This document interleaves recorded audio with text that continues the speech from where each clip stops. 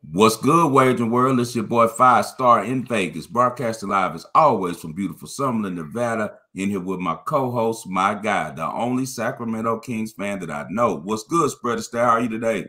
Man, I feel like Vlade Divac after making that Heat pick last night, right? I mean, how could you get it any more wrong, right? Put it right next to that Marvin Bagley pick for some of the worst picks of all time. But let's jump right into it. Obviously, you nailed it right on the head, but go ahead and review some of the reasons you liked Boston, and then, of course, some of the things you saw as they just absolutely embarrassed the Miami Heat. As I told you, they're a very proud team. I knew Boston hasn't lost 2 games all season. They make the best adjustments in the league, and you saw that last night. Marcus Smart is the leader of that team. He's huge for that team. He brings all of the fire and all of the defensive responsibilities to that team, and he did a great job. You know, Jimmy Butler's a hell of a player. You can't really stop him when his mind is set on being effective, but they did slow him down and make things difficult. As they said, they routed him a little bit. And the main thing was exactly as we spoke about yesterday.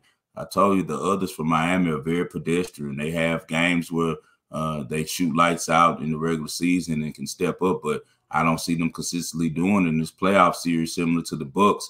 When they're needed the most, I don't think they're going to be able to stand up when the Celtics come bring their best A ball, because the Celtics just have a much better roster than the Miami Heat does. And I was very surprised with you liking the Heat yesterday, because we spoke about this before the series started. You agree with me. You were on the Celtics. I also talked to Ski about that too. I texted him and told him, man, what are you doing? Because he took the Heat with you yesterday. So obviously you and him usually read a lot of games the same way. So obviously you guys saw something in game one that made you think the game two would be, pretty much the same script, with Miami being able to handle business at home. But we all know the Celtics are just a better team. And with the book saying that they were favored in the series, even though they were the road team in the series, you knew they had to get one, or at least one, maybe even two in Miami. I wouldn't be surprised if they're going to run right here from what the books are showing, with them showing 6.5 for the game in Boston. They're not showing a lot of respect to Miami, and they're seeing the same things and the same problems that the Miami Heat are going to face with their limited roster. Yeah, I mean, and yesterday I gave you a little pushback on they're the better team, but I'm ready to concede that point. You're so right. I just love the way, and I knew that individually, right? If you traded the pieces off, that the Celtics had a better individually roster, right? But I thought the way that the Heat played together was going to shine through. So two things really hurt me yesterday. Obviously, PJ Tucker not being available. But to be fair, I'm not using that as an excuse, because the game was out of hand when he got hurt. Okay. Yeah, it was.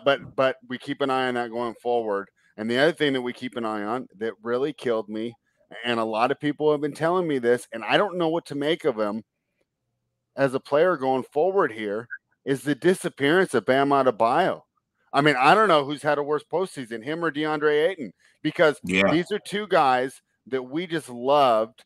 And we said, these guys have so much talent. These are blue chip talents, right? They're high athletes. They defend. They're two-way players. They don't get played off the floor on the switch, and they have the offensive there. And I thought both players played pretty well defensively. Even DeAndre Ayton, right?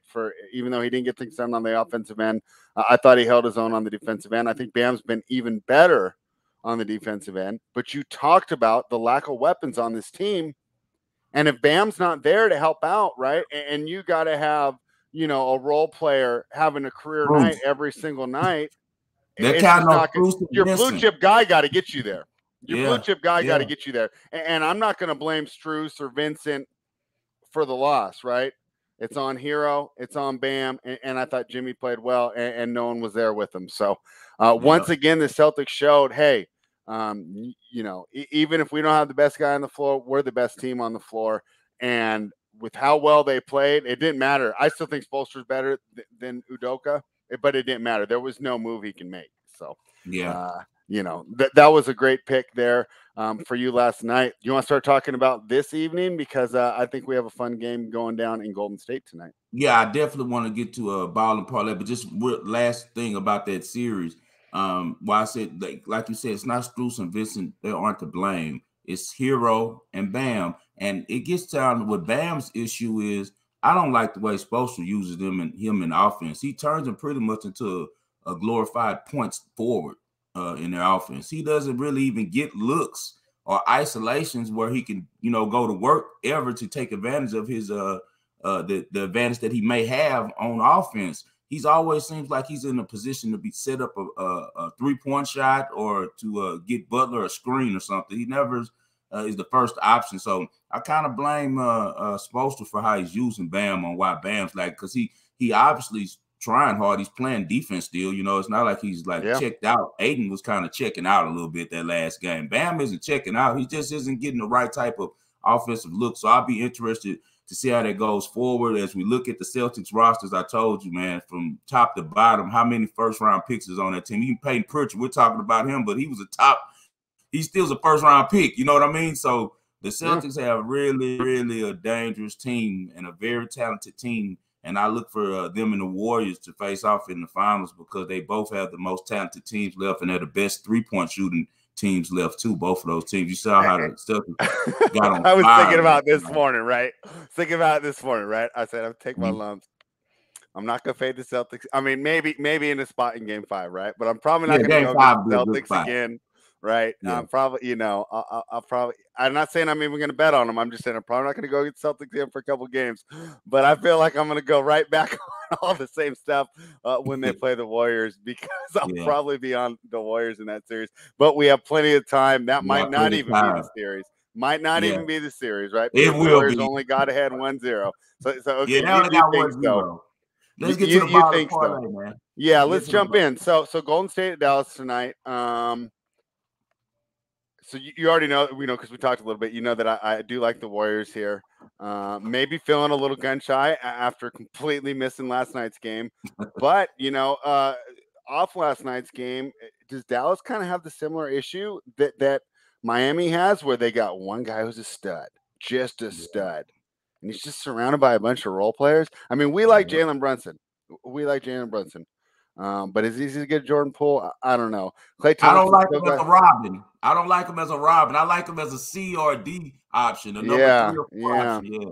Yeah, Dinwiddie, I don't know if I necessarily trust him. Now, this series can turn around so quickly, right? Because they were 11 from 48 from 3. They weren't contested looks. They weren't throwing up bad looks.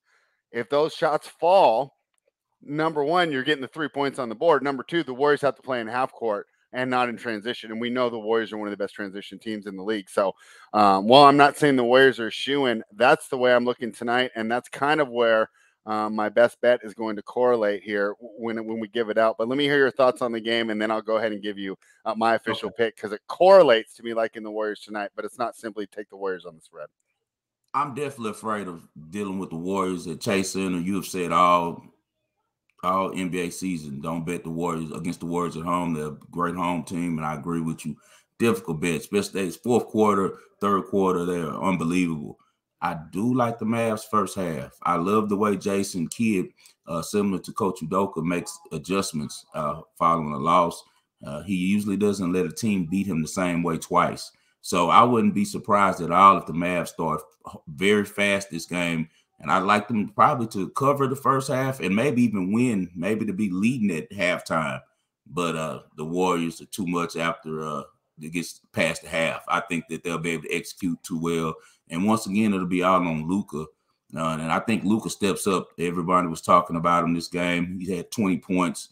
To most people, that's still a good playoff game. But for him, that's nothing. So I expect him to bounce back strongly. And that's why on the bottom parlay, we're both staying away from sides. We got a couple of props. You're going with the team total, right? And I'm going to go with a player total. I got to go with Luka going over 31.5 today spread. I mean, this is pretty much a legacy game for him. I know it's a young legacy, but it's the type of game that he has to clap back because he looked so bad. It's not good for his brand.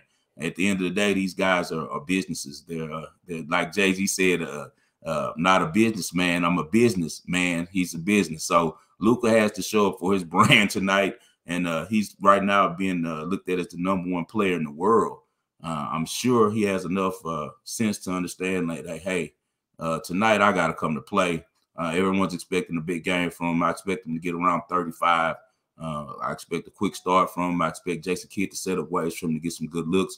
If he gets that 31.5, you also probably want to look at over the 3.5 for him on the three-pointers because, as you know, he's a major deep shooter. That step back three-pointers his main go-to move. So if he's cooking and getting over 31.5, he's most likely going to have 4 or 5 3-pointers mixed in there. So I'm definitely going with Luke over 31.5. And I tell everybody why you like the Warriors for the total over 109.5, which I do like. I like that as well. Yeah, and it's correlated to the over. It's correlated to the over, but I have myself a little protection if the Warriors do get the blowout again, right? So if Dallas, plays the scenario that you think, they come out, they get that first half, this is going to be great for the over. If Dallas gets the win, right, which we like the Warriors here, but it's not impossible.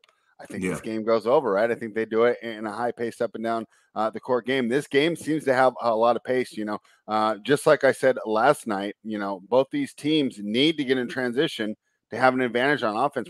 We've seen, 4 of the best half court defensive teams last night. And that game last night, it went over fairly easy, right? It ended at 229 on a 205 total. So, We went off at 207. One of my clients, he was telling me all day, like, hey, man, I'm going with the over. I'm going with the over. And I was just telling him, like, I don't know. I don't really deal with spreads. I was like, I'm going to add spread and add ski, because anytime one of my clients asks me anything about totals, I'll text you guys, because I tell them all the time, I don't even deal with totals. I let you guys, because you guys pretty much specialize in that. But I did tell them, take Boston first half for the game. And the reason why is because I was like, you're not going to be able to catch up after the first half. And exactly like that's what happened.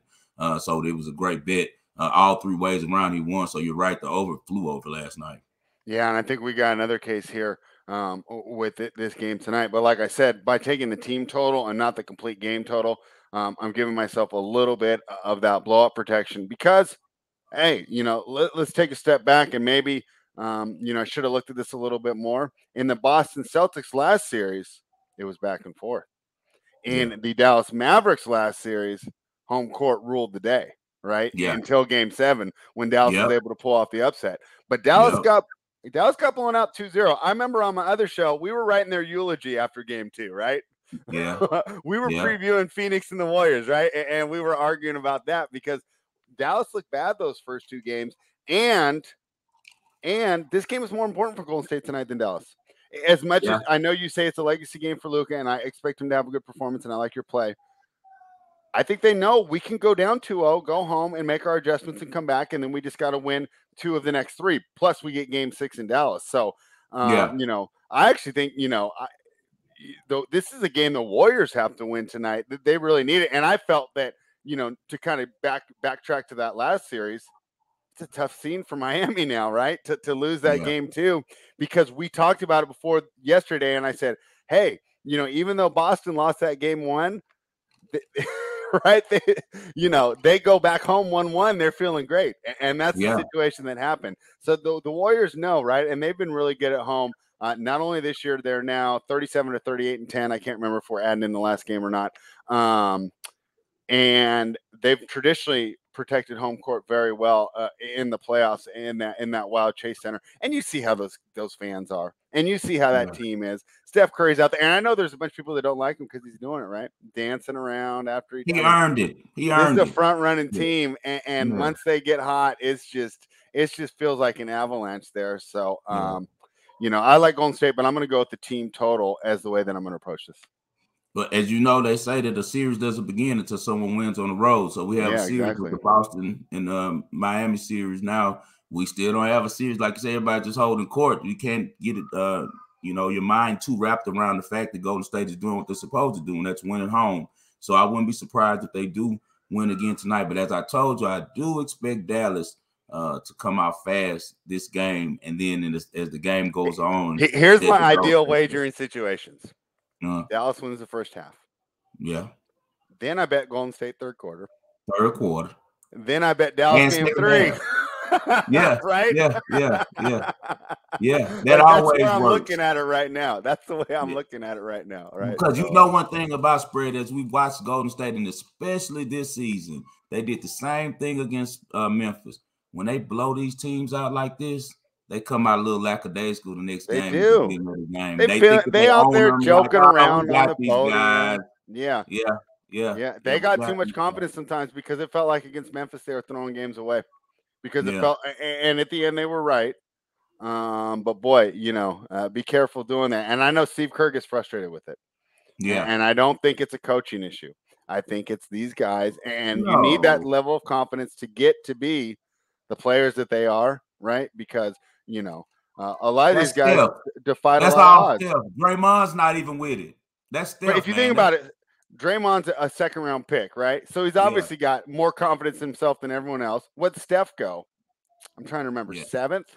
Seven. Seventh. He should have went he higher. wasn't- The only reason he didn't go higher was because his ankle. Remember, he was the hottest name coming out Well, of college. yeah, Remember, and then he also owned- yeah, he that owned ankle Mark problem Madden. flared up for the first couple of years of his career. Yeah. So it looked like it was correct. And then if I'm trying to remember right, what did Clay go? 10 or 13? Between 10 and 13. So Somewhere these guys there. were Maybe all 11. overlooked at Yeah. some point. And you know, they've showed the confidence in themselves to go ahead and get things done. So now that they do that, right, they do have that irrational confidence, and I think that they sometimes do not treat their opponents with the respect they should. So let's hope they do it tonight for the sake of my bet. All right, and I think that you know, it's so funny on these Luka point totals. If I'm on the other side, I'm not even worried about it because it just feels like he can get 35 and they could still lose by 10 or 15. You know, if they're going to cover this game, of course, Luka's going to have the nice night. But they're going to need a night from Jalen Brunson. They're going to need a night from Dinwiddie. At least one of the two, right? And then they're going to need a night from Bertans or Kleber. And they need yeah. Bertans and Kleber are the most important, in my opinion, spread, because I feel like if Luka does the over 31.5 that I'm giving out, just because that's simpler, and we know that these official scores do the assist, and we had an issue, remember, early in the year when I had Harden, and we knew he went over, but they didn't. No, Kyrie. You know what's funny, though? We didn't take advantage of it tonight. The Warriors guy is the Warriors home scorer is the most, what's the word, giving on the assists. He'll give them assists for anything. For almost anything. Or just the Warriors? Just the Warriors. Just so you know, when the Warriors are at home, their assist props are a way to look because I mean, you could pass it. The guy could dribble 5 times, do a turnaround, you get the assist. Like the guy gives assists for everything. So Draymond's probably the look on that one. He's probably like 5.5. He's probably the look on that one. I think he's a look in DFS tonight too, as well. At his price point, I think that he'll be in a lot of my lineups. I haven't built them yet. But my guess is he has a big night, especially for me to get there. So, this game should be a lot of fun tonight, though. It's gonna be fun. Like I think this weekend's going to be even more fun, though. Yeah, we're gonna have some great weekend games coming up. Let's give them a preview. They're going to go back to Boston tomorrow night, right? Are you going to be on Boston again at the 6:30? All over. It's really hard to get back on Miami, right? No, they're going to. It felt like they played their best game and they won by 11 at home. And then Boston plays their best game, and they won by how much on the road? Full control. Boston had full control of the game that they lost. If not for that unbelievable third quarter, Boston won every quarter. They won the fourth quarter. They won the second quarter. They won the first quarter. Yeah.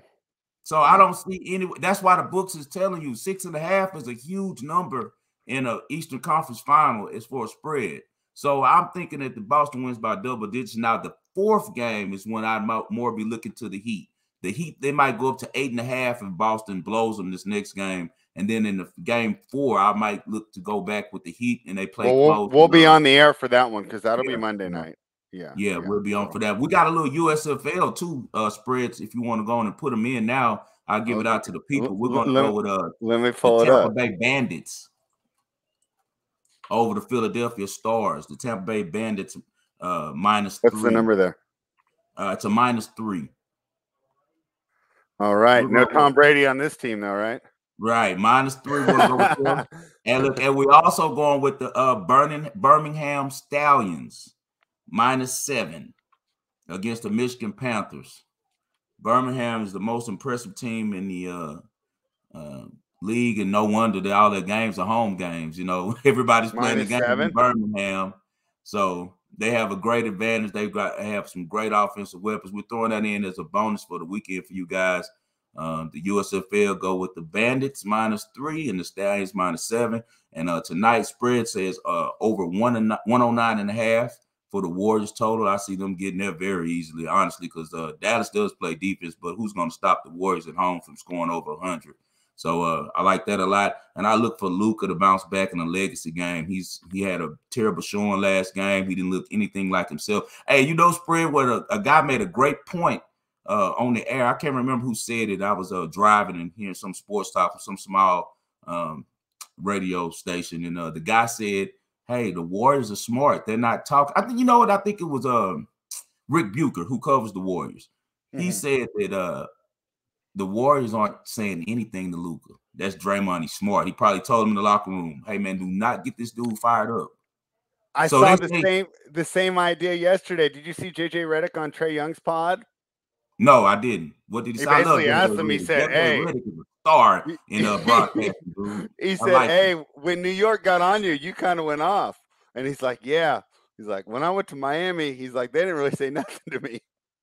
That's what I'm telling you. So the Warriors are playing nice guy. I think they're helping him up, giving him a pat on the butt, and Draymond's probably telling him, like, you're a hell of a player, Luka. You know, like, dude, you're a hell of a player. And he good move. He needs something. Some guys need an edge. You know how Jordan used to try to create an edge. Luka's a lot like that, man. And he's getting the nice guy Luka. That's not working good for him, you know. And just to play into that narrative a little more, right? We don't want to overreact to it, but they all say the turning moment was when Booker did that, and then did you see the clip that was going around? And Luka's like, "Don't do that," you know, and called him, you know. Yeah, and I mean, Luka called him a very foul name. Yeah, I mean, yeah, and that and the CP3 press conference with Booker where they were trying to clown him. But the Warriors are smart. They're not doing anything like that. And I can guarantee the leader of the locker room and the leader of that defense, Draymond, is the one that's telling them, like, hey, guys, do not get this guy fired up. You know, you notice Draymond's helping him up after he fouls him and stuff. Like, it's all psychology, and I love it, man. Smart dude. Great player, man. Great player. Draymond will never get his respect that's due to him until he gets put in the Hall of Fame. But I've been watching him for years, and he's kind of like on the Temptations. You know how the Temptations stayed together because of the one guy who was the leader who never sung. He was the backup the whole time. And that's kind of like what Draymond does for his team. And now we're seeing Marcus Smart kind of become that same figure for the Celtics, man, because you saw the difference with Marcus Smart in the game yesterday, the difference he makes. He's clearly the leader of that team. With all those superstars and great scorers, he's the leader. Spread has to get out of here. He got another show to do. I got to go enjoy my weekend, man. It's a sunny day. It's kind of cool. I got a friend in town. It's his birthday, so we'll be getting a couple sections tonight. Luckily, these are older friends, so nobody phones off. No video recordings are going on tonight. So if you guys out in town in Vegas, man, you see me, say hello, man. With the phone in your pocket. Yeah, like, exactly. With the phone in your pocket. Put your phone in your pocket. I'm taking up phones at the section when you check in. Like, take them up like you coming to a party in LA, man. Hey, man, we really enjoyed you guys this week. Another winning week. We're already locked in. We're 4-1. There's no way that we can lose. We just gave you guys a couple bonuses so that you can win on the USFL this weekend. Follow my guy Spread at Spread ASTAIRE. Subscribe to his YouTube channel, which is Spread ASTAIRE. Subscribe to my YouTube channel, which is 5-Star in Vegas Sports Investments. And please follow me on Twitter at 5-Star in Vegas, spell out the 5. We're on SCOON TV Monday through Friday. Subscribe to SCOON TV. You guys enjoy your weekend. Best of luck to you all.